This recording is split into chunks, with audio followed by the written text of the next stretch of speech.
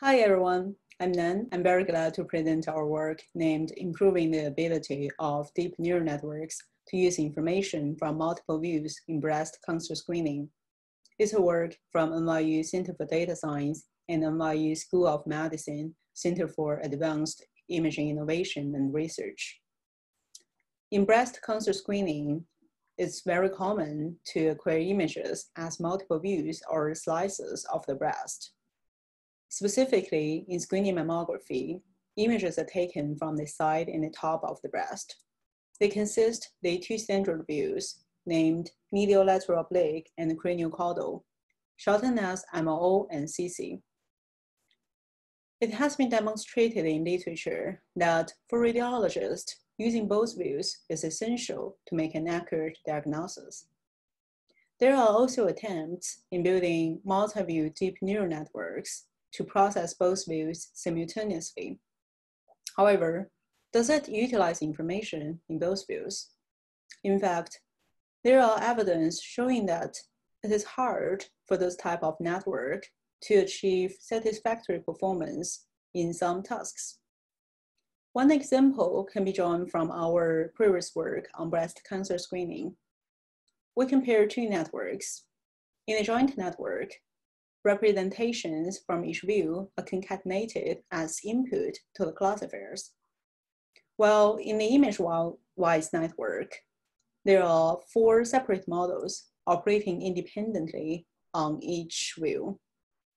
We observed that the image-wise network outperformed the joint network. It demonstrated that it is hard to use this network to utilize information. Similar observations have been made in other works. For example, in Wang's work, they showed that some multi-model networks perform worse than single-model networks in video classification tasks. And in Hasher's work, they observed that it is useful to use lateral views for some tasks, but it is not trivial to find a good way to incorporate information from that view into the networks. This motivated our work presented in this paper. And firstly, we're interested in understanding what makes using both views of the breast difficult.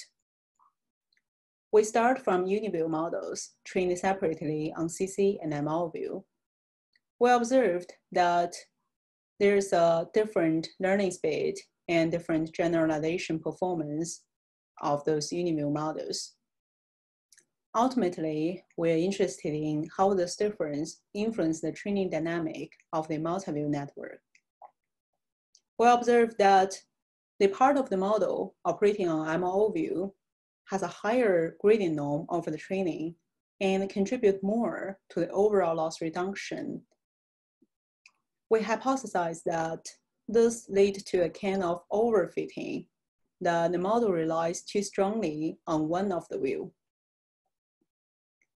Next, we evaluated a series of methods proposed in multi-view literature and investigated in how to improve its ability.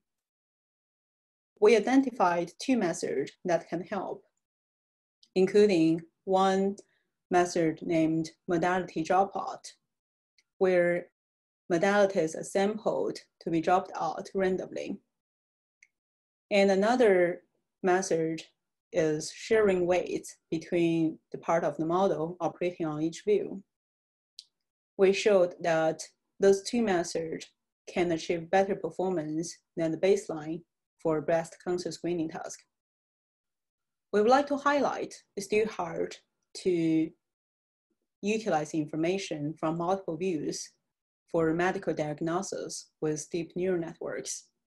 However, we propose that improving the training dynamic is a promising direction. Thank you for your attention, and here are my collaborators.